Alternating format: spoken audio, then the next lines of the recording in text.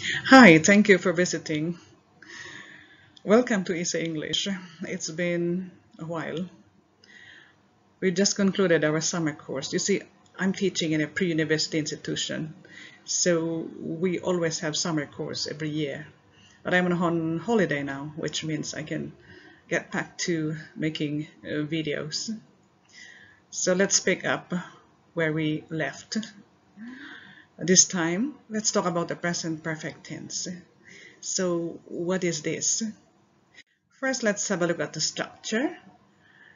We have the subject plus has and have plus the past participle, which is the verb 3. So as we already learned in a pronoun, for pronouns I, you, we, they, this is followed by have, and he, she, it is followed by has. So when do we use this verb tense? This tense is used to describe actions that started in the past and continues to the present. For example, we have had the same staff room for 7 years. Until now, we're using the same staff room. Faculty room in American. They have lived here for years. They're still living here until now. And he has lost his phone. He's still looking for it. This tense is also used to talk about actions that were repeated between the past and now. For example, it has happened several times. We have seen that film many times already.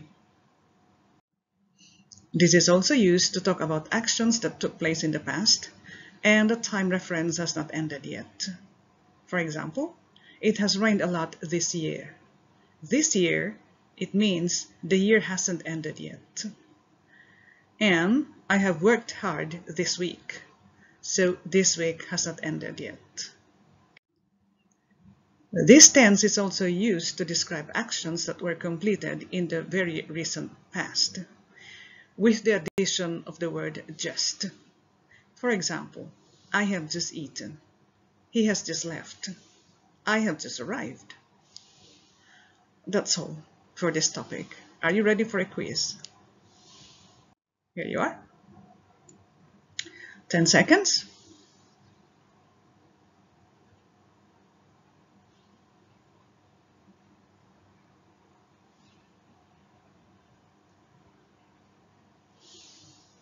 Check your answers. Well done. Good students. If you have any questions, please write them on the comments below and I'll get back to them in the next videos.